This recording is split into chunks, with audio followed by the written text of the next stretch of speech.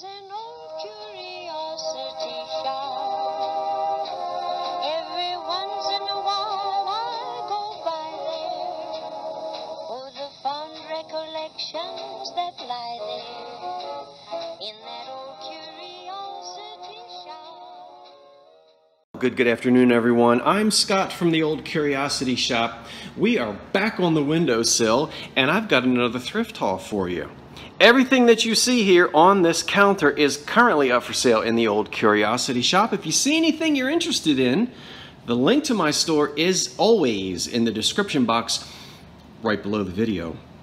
Now, I'm going to tease you because I want you to watch through to the whole end of the video, and so we're going to have an old 78 at the end played on an old phonograph, so I want you to stay tuned for that. But I also want you to study this counter, and I'm also going to tell you that something here has been altered. Okay, let's test your knowledge of vintage items and antiques. Everybody take a look. When I say altered, something is not in its original state. It has been changed just a bit. Can you see it? Well, I'm going to tell you when we get to the end of this thing. All right, the windows are open. It's a cool, in the 60s. It's not really that cool for this close to Halloween, not in this part of the country anyway. But I'm happy to have the windows open and some nice air coming in. And I want to thank you for joining me. Now let's back up here and take a look at what we've got. We're going to hear this old record, as I said at the end of the video. Look at these adorable pups. I've got to get down here. Look at those faces. Can you see that? And what's even cuter than that is if we turn them around. Look there. Oh my goodness. Now, sadly, there's only one. And boy, I'll tell you, I was Dora the Explorer in that Goodwill shop trying to see if I could find the other bookend. Alas, alack. Couldn't find it. And yes, I know, things get unpacked. You can go back a week later and then you'll find the second one. Who knows?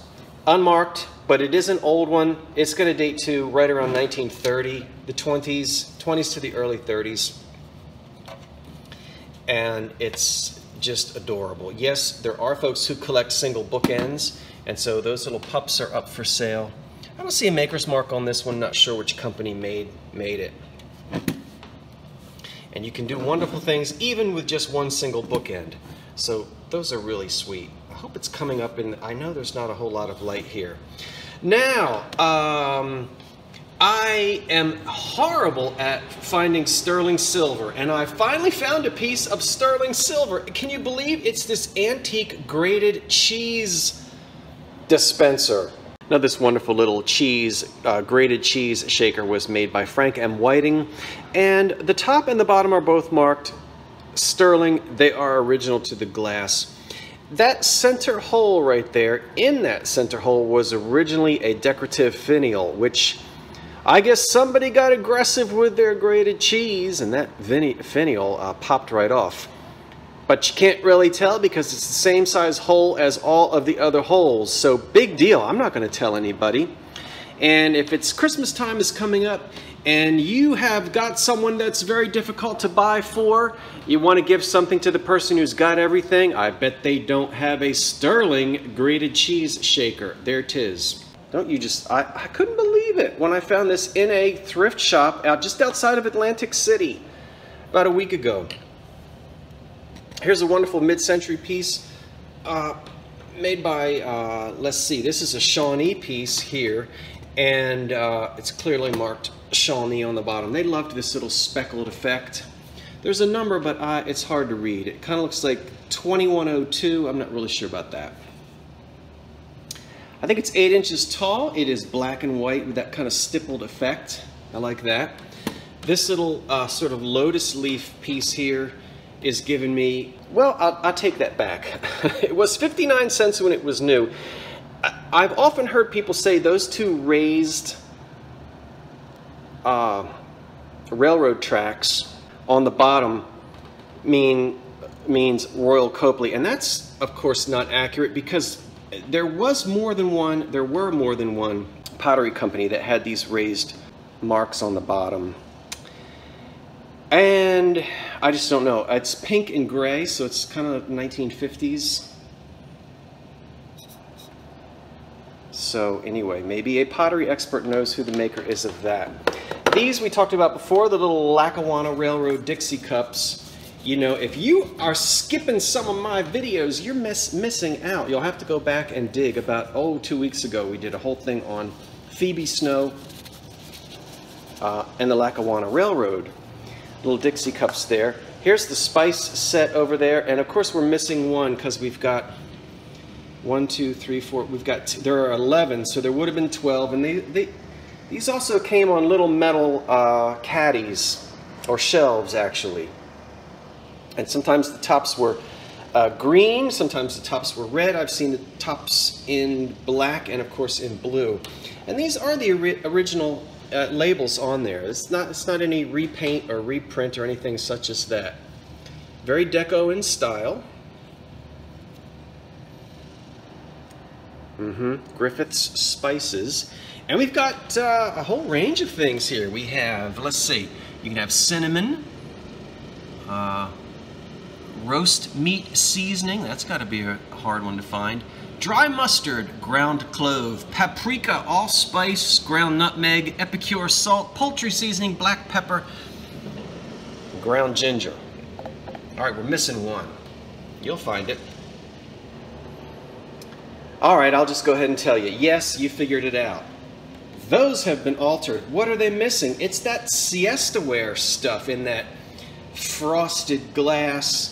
We saw a lot of it in the 50s and 60s, and these originally had sort of a faux wood leather grain surround with a tiki design on it. I'll tell you what, I like them without it. Now, I'm not the one who took them off. I would never alter something. But even though they're missing that surround, which went right around the middle here, I like them this way. Siesta-ware on the bottom. Yeah, that's pretty interesting in that condition. Here is boy, it's getting dark, it's going to rain again, my sunlight is going away. Here's a swung vase in emerald green. I'm sorry to pick it up like that. It has a ground bottom, a polished bottom. See there? No, I don't see that on Viking or L.E. Smith, so I don't know who made this one. And as you know, I'm not...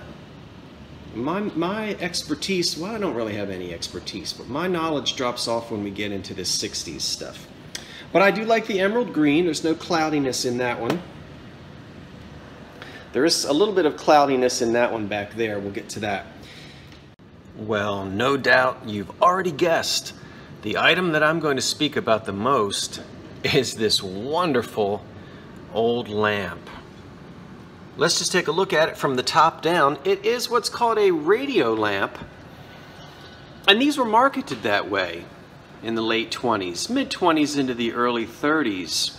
You know, the radio, the big console floor model radio, was a relatively new piece of furniture in the home.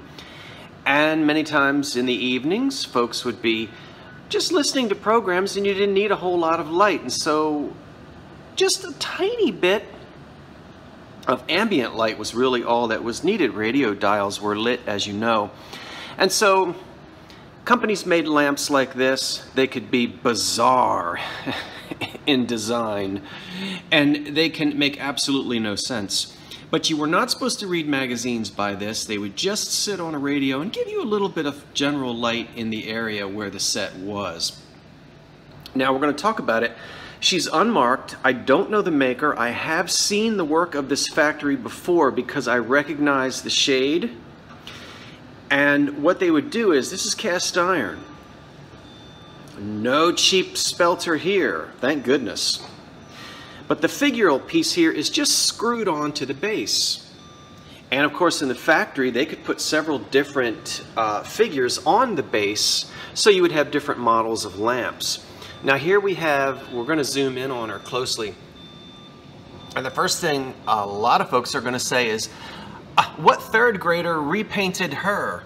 Well, she's never been repainted. That is the factory paint.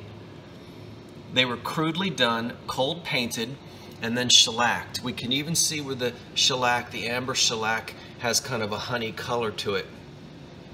Yep, that's the way they came out of the factory. No repainting on this. As I said, I have seen these before with this sort of Moorish style shade in that almost military green paint. Now, the inside here might remind you of that sticky contact paper from the 70s that people put on their windows to make them look like stained glass. That's not the case. This is glass, and it is painted glass. And with one hand, I'm going to try to pop the top off, and let's see if it can be done. It can't, so let's come right back.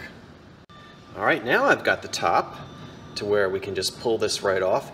And you can put any kind of light bulb in there you want. I've got sort of an orange colored Christmas light bulb in there, as you can see. And now we'll better get a closer look at this wonderful old shade. And you can see there's some old dust down on the inside. If I turn it this way, get some better light.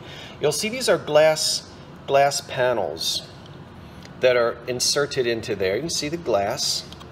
One of those little metal tabs broke off, and it's just being held in place with a little piece of Scotch tape, which you do not see when the top of the lamp is in place. So not a big deal there.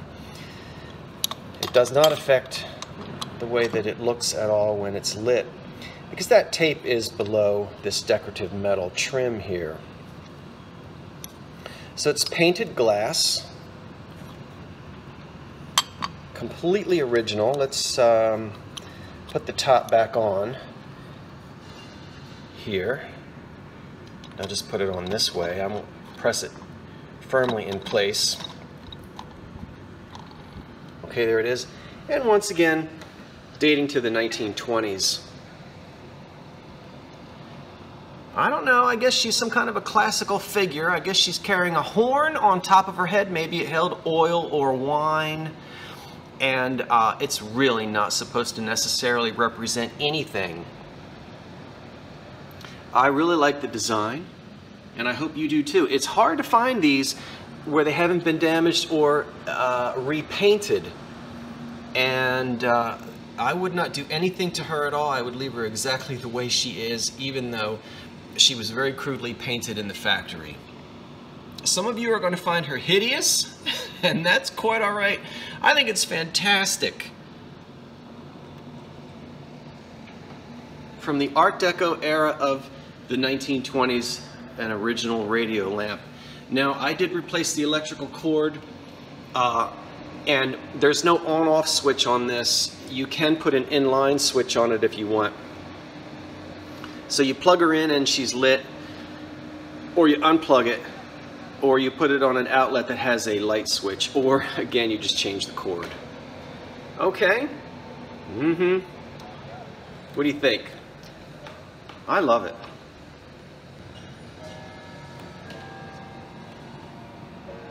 Oh, there's the noonday chime. Let's listen to it.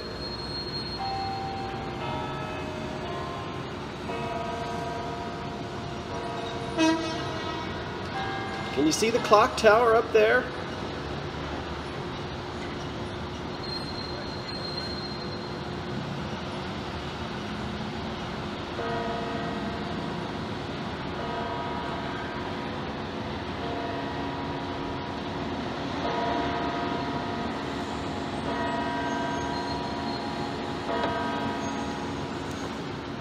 I have the windows partially opened, and because I'm happy to have this cool air coming in. So yeah, you can see the construction is still going on out there. I guess 12 noon. I don't know if that's lunchtime or not. It doesn't look like it. Hey, it's lunchtime for me. I'm gonna go have an egg salad sandwich and a nice little Waldorf salad, and I'll be right back. But you can see I need to speed things up because it's raining and I've got some unmentionables on the line I've got to bring in. Let's get this thrift haul over with.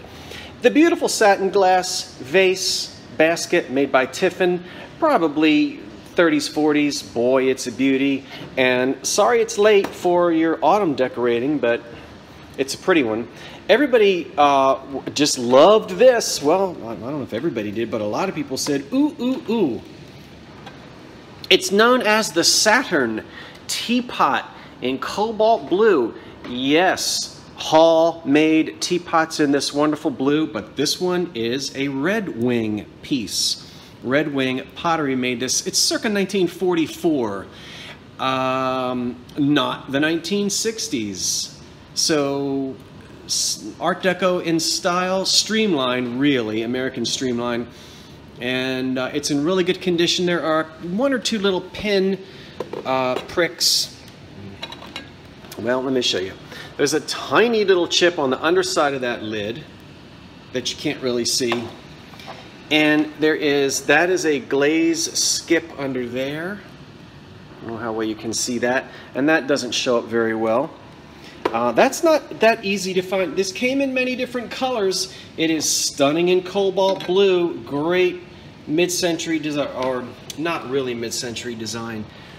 Streamlined, American streamlined Art Deco style design in cobalt blue from 1944. The bookends, both sets, are made by what was the Philadelphia Manufacturing Company, and then at some point, I think in 1970, they moved down to Florida, and they were known as PM Craftsman at that point. We've got the 6 boys here playing tug of war, and the old man falling asleep. Boy, that looks like, if I was alive in the 1890s, that would be me right there. Sitting in my Morris chair. Is that a Morris chair? Kind of looks like a Morris chair. And boy, the detail. I'll get it focused. The detail on these things are, you can just sit here and study these. That is a fine mold made by an excellent company. And he looks as though he is in 19th century clothing.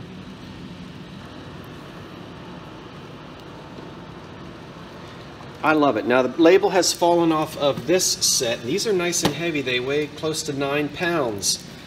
And this set has its label on it, which we won't get into. There's the elephant shaker, the laundry shaker, with his original top, and he is in perfect condition. I don't need to dampen my laundry today, but this is how your grandmother and how your mother did it back in the 40s and 50s before steam irons. Yeah? Okay, the laundry sprinkler, we talked about that. Unmarked, not sure who made it. And that's a piece of Fenton back there, a beautiful piece of Fenton. It is marked Fenton on the bottom, but you can hardly see it. It's not pressed in there very well.